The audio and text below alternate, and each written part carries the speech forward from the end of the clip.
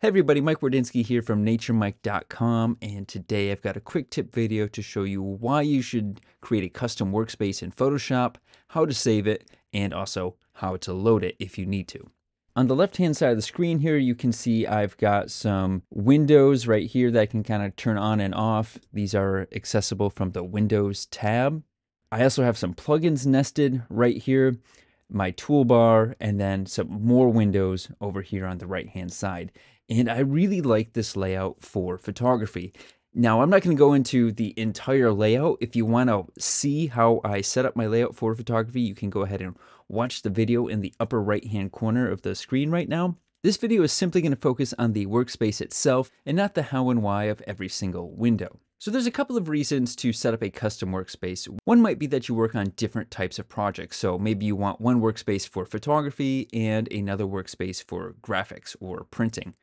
And the biggest reason for setting up a custom workspace and then saving it is in case you accidentally lose some of these windows or panels. It's very easy to accidentally grab one and drag it off, and then if you hit this X, it completely disappears.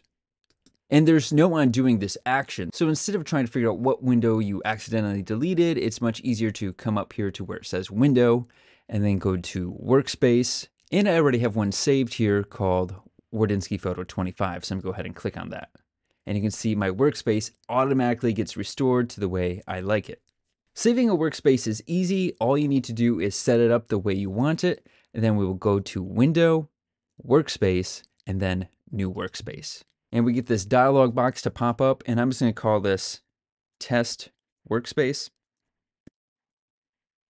And I'm going to go ahead and save my menus and my toolbar. If you have custom keyboard shortcuts, you can also save those. And when you're done, you can go ahead and hit Save. Now we go back up to Window and go to Workspace. You can see I have Test Workspace loaded. And if I accidentally move some things around, let's move our toolbar. We'll go ahead and throw our properties away and get rid of the layers. So we've kind of completely screwed this up.